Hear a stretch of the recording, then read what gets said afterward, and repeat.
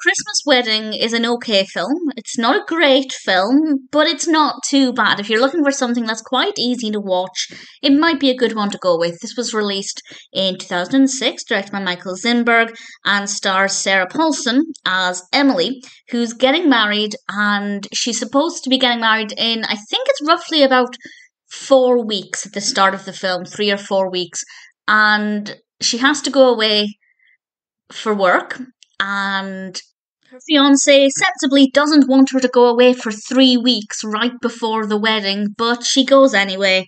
And when it's getting time for her to head home for Christmas, it's a couple of days before the wedding. She's got obviously bachelor events planned and things. There is roadblock after roadblock stopping her from getting home, weather, transport, other things getting in the way. And I'll be honest, there were 2 or 3 too many things causing problems that it became a little bit ridiculous, to be perfectly honest.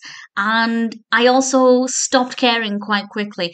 To be honest, one of the main reasons why I stopped caring is that I think Christmas Day weddings are incredibly selfish. People love Christmas Day. A lot of people love Christmas Day because it's a time to relax, to be with family.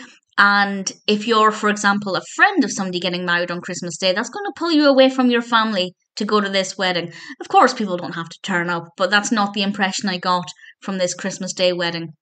So I wasn't actually concerned about her getting to the church on time, as it were, because I'm kind of against the idea of Christmas Day weddings, particularly when you have vendors and loads of people working together to make it happen, as we have in this film. Of course, there are problems because of the weather, so caterers and things are having issues.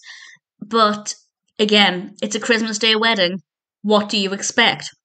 So I kind of secretly was hoping things fell apart and didn't go to plan, which sounds evil, but I just think Christmas Day weddings are incredibly selfish. And whether or not that happens, I'm not going to say. But the point being is that I had no emotional connection to this. I wasn't really hoping things would go to plan.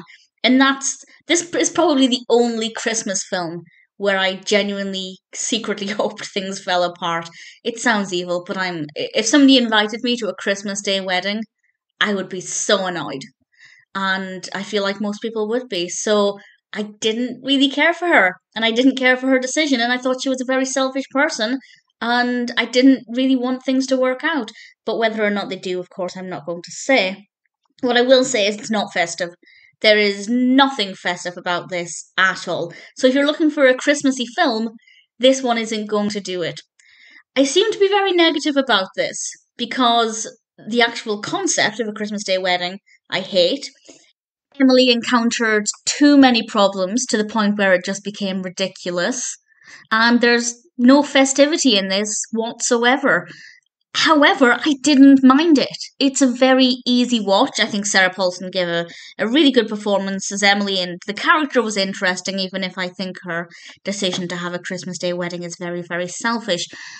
Honestly, if you're looking for something that's easy to watch, easy as a background film, nothing that's particularly special, but at the same time it's not that bad, then give it a go. There are many films I'd recommend before this, but at the same time, if you want something that's very easy to watch, doesn't require that much brain power, and isn't that bad, even though I think it's a little bit over the top at times and a little bit unrealistic, the pacing is good, and I think the passage of time is quite good. We constantly have these reminders of how much time is left until the wedding, and that worked quite well. That actually was very effective. So there are some good things about it.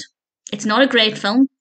And I will say, had it been the weekend before Christmas, or even Christmas Eve, I would have been behind it a little bit more, and I would have wanted the best for her. But if you plan a wedding on Christmas Day, then that's entirely your own fault if things fall apart. Nevertheless, A Christmas Wedding may not be the best film ever, but maybe it's worth watching once.